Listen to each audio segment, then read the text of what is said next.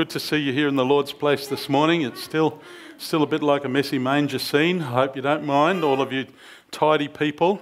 Just get over it. It's okay, you know. Great things happened in a very messy place, and if your place is like mine, great things happen in your messy place too, I'm sure. We can't all be perfect all of the time. Perfect Saviour was born in an imperfect world, and that was part of God's plan, to bring Jesus into this imperfect world to fulfill our perfection for us, because we can't. And that was what it was all about. Today, the text, and Chris will put it up on screen, is this one from Luke 2:29-32. Let's read it. As we read it, see if you can remember where we hear this or have heard it regularly in our worship. Lord, I am your servant, and now I can die in peace, because you have kept your promise to me. With my own eyes I have seen what you have done to save your people, and foreign nations will also see this. Your mighty power is a light for all nations, and it will bring honour to your people Israel. The opening sentences come from Galatians. When the fullness of time had come, God sent his Son, born of a woman, under the law, in order to redeem those who were under the law, so that we might receive adoption as children. And we are here in his name, in the name of the Father, and of the Son, and of the Holy Spirit. Amen. We're going to sing this classic Christmas hymn, O Light of Gentile Nations. Your servant still may meet you, Lord, in every place where your true word has promised that they shall see your face. And still today you grant us to gather round you here, in arms of faith to hold you, and that aged seer. Let us, O Lord, be faithful, like Simeon to the end.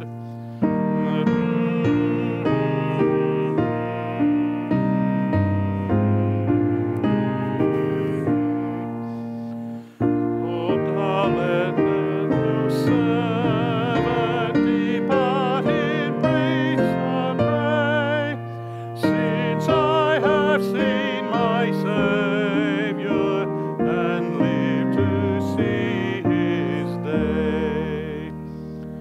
My Saviour, now I see you, with faith's enlightened eye. No foes can take you from me, their threats I can defy. Within your heart I'm living, as you live in me too. No pain, no death has terrors to part my soul from you.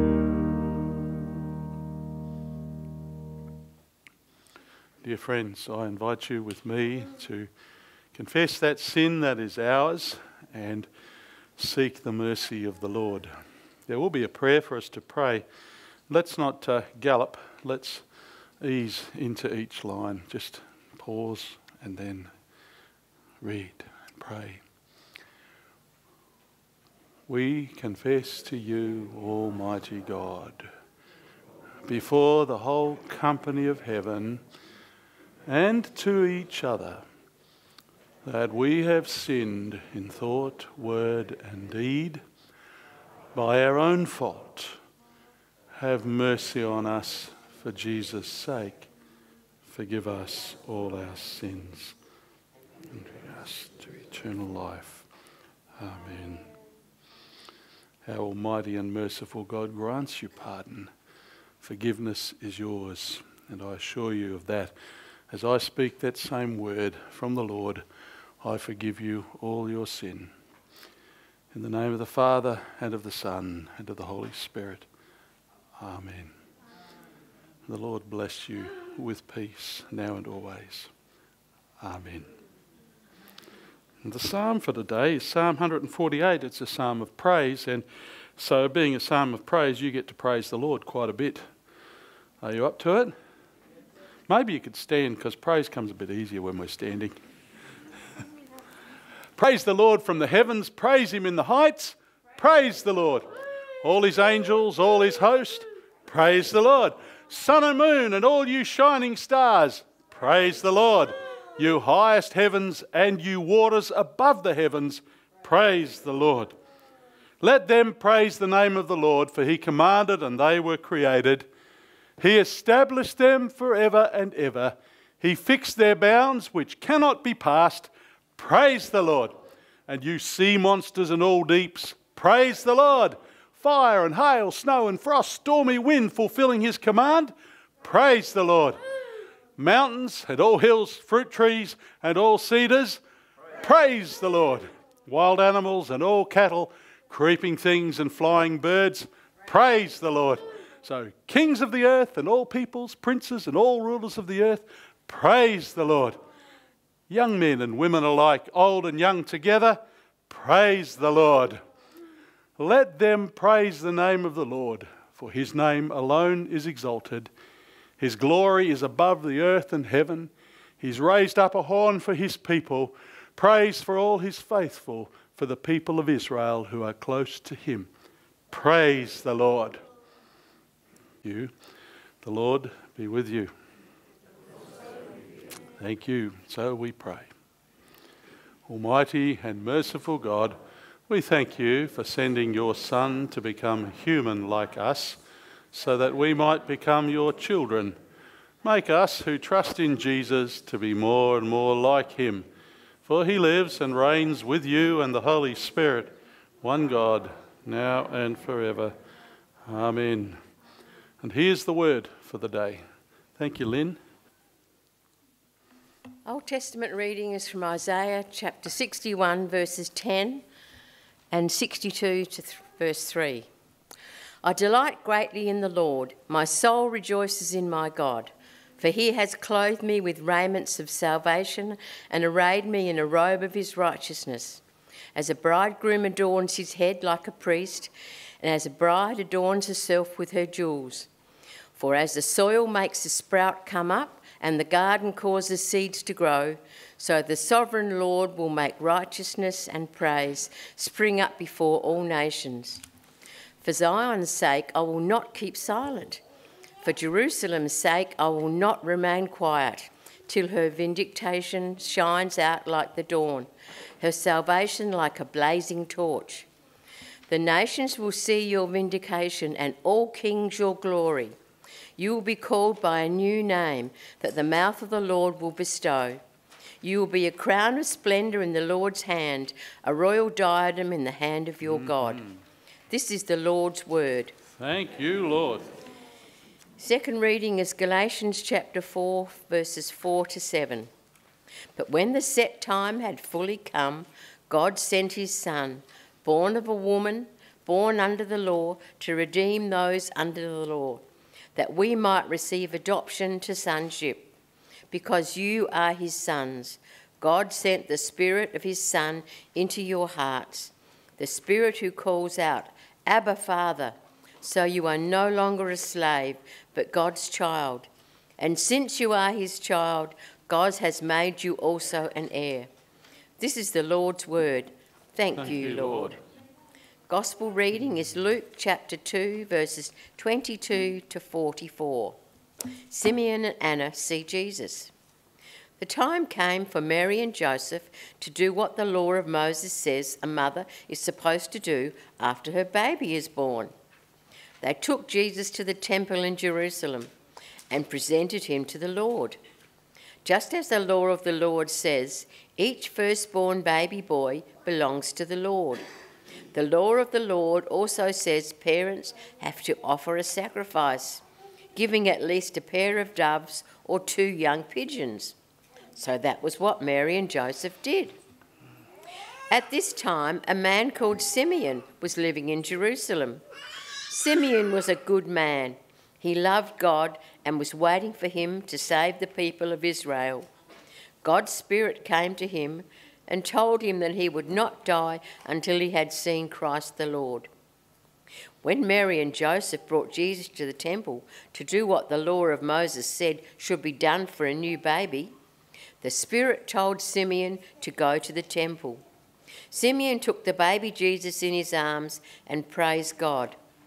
"Lord, I am your servant, and now I can die in peace, because you have kept your promise to me. With mine own eyes I have seen what you have done to save your people, and foreign nations will also see this. Your mighty power is a light for all nations, and it will bring honour to your people Israel." Jesus' parents were surprised at what Simeon had said. Then he blessed them and told Mary, "This child of yours will cause many people in Israel to fall and others to stand. The child will be like a warning sign. Many people will reject him, and you, Mary, will suffer as though you have been stabbed by a dagger. But all this will show what people are really thinking." The prophet Anna was also there in the temple. She was the daughter of Phanuel from the tribe of Asher, and she was very old. In her youth she had been married for 7 years, but her husband had died. And now she was 84 years old. Night and day she served God in the temple by praying and often going without eating. At this time Anna came in and praised God. She spoke about the child Jesus to everyone who hoped for Jerusalem to be set free. After Joseph and Mary had done everything that the law of the Lord commands, they returned home to Nazareth in Galilee. The child Jesus grew. He became strong and wise, and God blessed him. This is the gospel of the Lord. Dear friends, as God's people of this time and place, I invite you to confess our faith. And we confess that faith with people of every age who have placed their faith and trust in the Lord. Can I ask you to stand if you're able? You don't have to.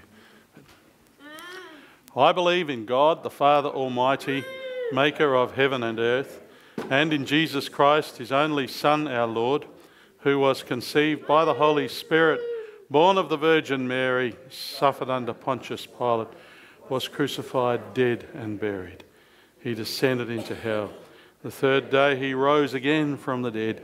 He ascended into heaven and sits at the right hand of God the Father Almighty. From there he will come to judge the living and the dead. I believe in the Holy Spirit, the holy Christian Church, communion of saints, forgiveness of sins, the resurrection of the body, and the life everlasting. Amen. Please be seated now.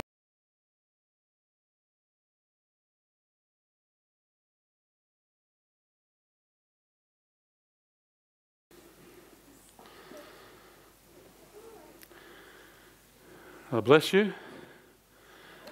Yeah? Well, grace and peace to you from God our Father and our Lord and Saviour Jesus. Amen. Amen.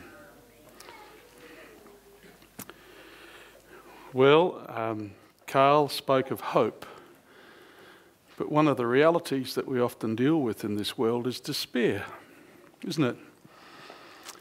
So sometimes we best understand hope in the context of despair. I don't know if any of you have sat watching the news over this last year, and they get to the bit, firstly, about Ukraine and Russia. But in recent times, of course, we've seen far more images of what's happening between Israel and Gaza. Just about drives us to despair. I don't know about you. Joy says, we don't have to watch this. And why don't we want to watch it? Because it's a situation that we just have no control over. And it kind of gets us to that point where we're really almost without hope. It can destroy hope in us. Lord, why? Why does this have to happen? Despair is a horrible place to be in. Maybe you've had your own personal season of despair. I can probably say I've been there. Maybe you have too. All sorts of things can bring it on. A dictionary describes despair as the complete loss or absence of hope. It might be a place of grief. It might be a place of abject sorrow and just hopelessness. I think, and I know we get tastes of despair in life around us. It happens when things out of our control cause loss and limit our lives and etch away at our hope. It might be our own poor health or the deteriorating health of somebody that we love. It might be the actions of somebody not directly related to us who says or does stuff that impacts on our lives, and we just feel hopeless because we've got no way to respond to this. It might be an incident like a car accident that robs us of our ability to get to work. Or something that blows our budget out of the park. We're a relatively comfortable, middle-aged, middle-class group of people here, and some of these things don't have that great an impact on us, but they do on many other people. And they're led to hopelessness. And like I suggested before, that sense of despair we have when we consider some of those huge tragedies, the wars, but also the tragedy of fire, a flood.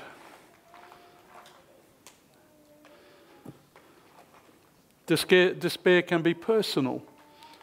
It can be for me and my life. It can be for my family and people close to me. It can be with the lives of people we don't even know. It can have to do with the here and now of this moment in time, or we can project our thoughts out further and we can say, well, can anybody recover from this? So something in the future.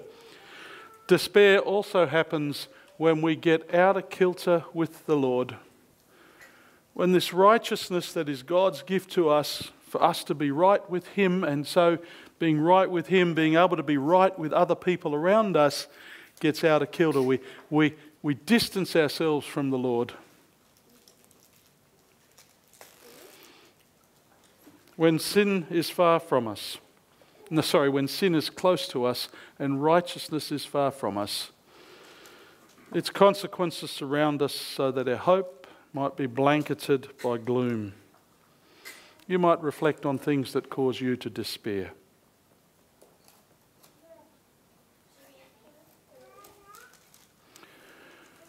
Today's word that we've heard, 3 readings from Scripture, answer the temptation perhaps that we might have to despair. It begins with the promise given by God through Isaiah. His nation is under oppression, the oppression of sin and sin's consequences. He's talking to people who are feeling abandoned, dried and discarded with little left to live for. And here in this word, through Isaiah, God promises them a new life. He promises to restore them as His people. This is what He says. You could read it with me. For He's clothed me with garments of salvation, arrayed me in the robe of His righteousness. As a bridegroom adorns his head like a priest, and the bride adorns herself with her jewels. For as the soil makes the sprout come up and a garden causes seed to grow, so the sovereign Lord will make righteousness and praise spring up before all nations. This is a promise. This is a promise that is to lift people out of despair and give them hope.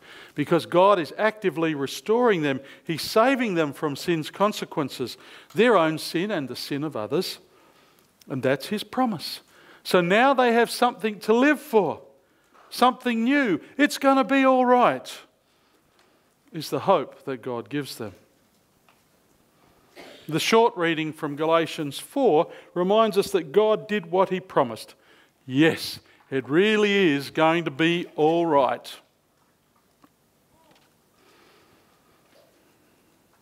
But when the set time had fully come, God sent His Son, born of a woman, born under the law, to redeem those under the law, that we might receive adoption to sonship.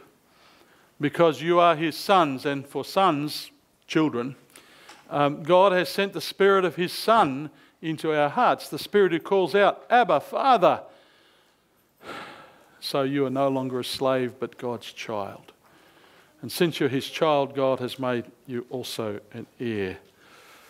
That gives me hope, and I hope it gives you hope too.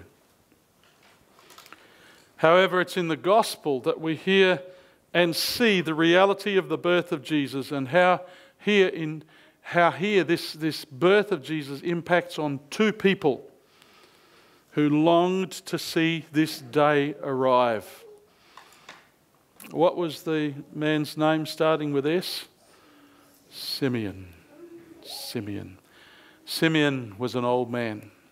There was another person, her name started with A, Anna. Faith and trust had survived in them for decades. They had hope for decades. They were hoping to see the Christ child, the Messiah. Finally, it plays out. They weren't in despair, but no doubt there were times when they were tempted. And that's us too, when things take their time to work through our lives. That's us when our hopes are dashed on the rocks, when sin tempts us to look away from the Lord and what he has promised. I know it, and you know it.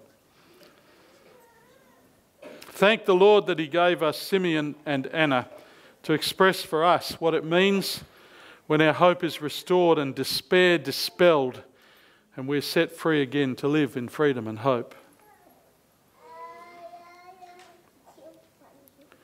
It's interesting, and the gospel records this, that at the same time that Mary and Joseph, in close proximity to Jesus, came through the doors into the temple, Simeon was prompted by the Spirit, it says in the gospel, to come to the temple. Anna was already there. She'd been a prophet there for decades, serving the Lord and fasting from time to time too. See, both of these people were obedient to the prompting of the Lord, and their reward finally was to meet Jesus, the Christ, the Messiah, the promised one, where their hope had rested for all these decades of their lives. All the promises they know from ancient time were fulfilled in that moment for them. Simeon is inspired to take the child in his arms and lift him high and praise God for this gift of life in the world.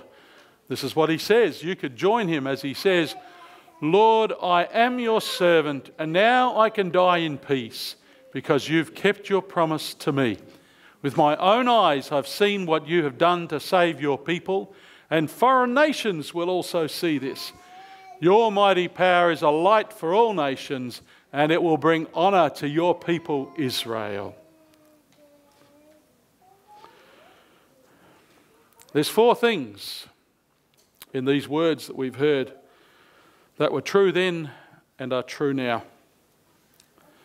The first is that it was a gift for them.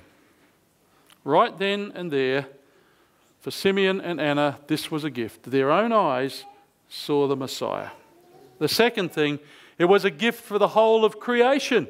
It wasn't just theirs, but it was for everyone, for the whole world and for all creation.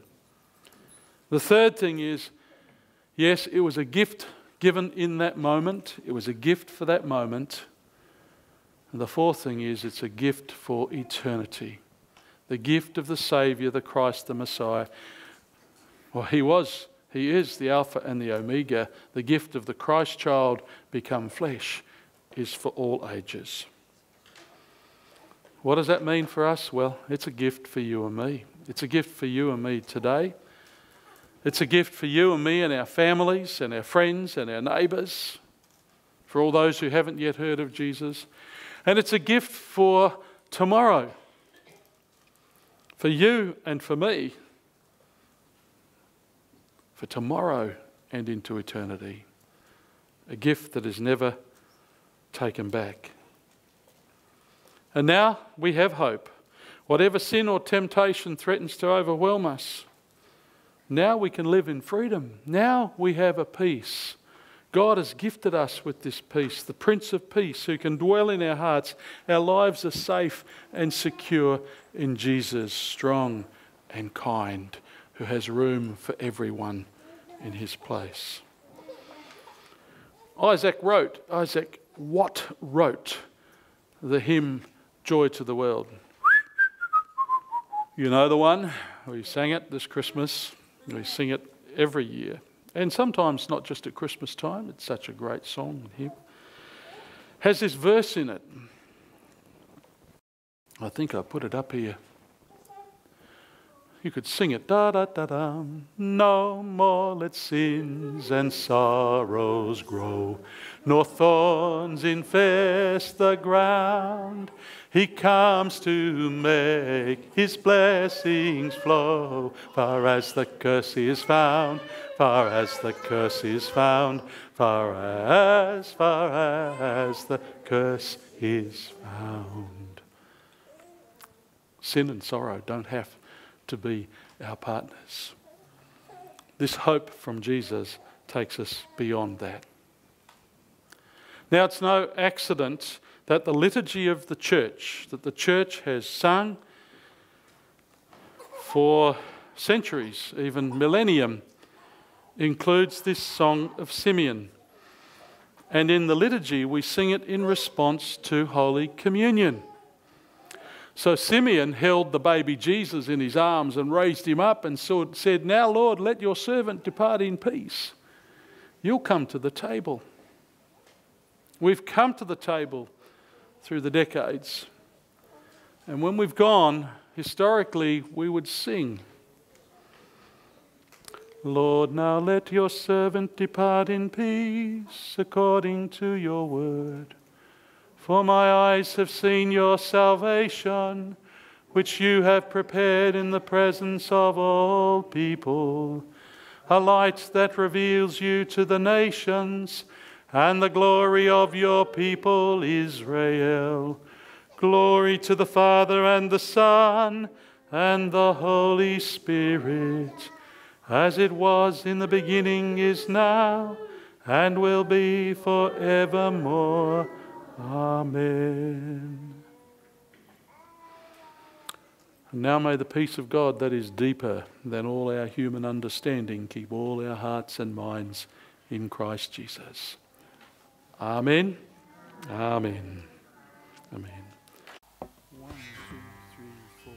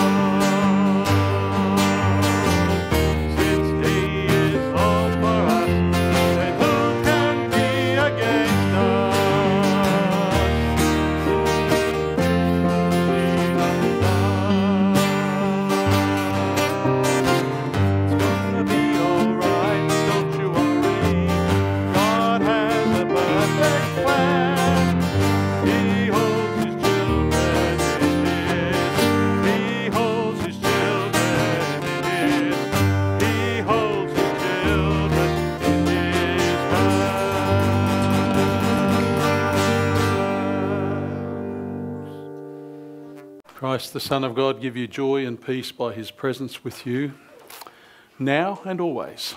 And so now go in peace as God's children to do his will. And as you go, the Lord bless you and keep you. The Lord make his face shine on you and be gracious to you. The Lord turn his face toward you and give you peace, now and always. Amen.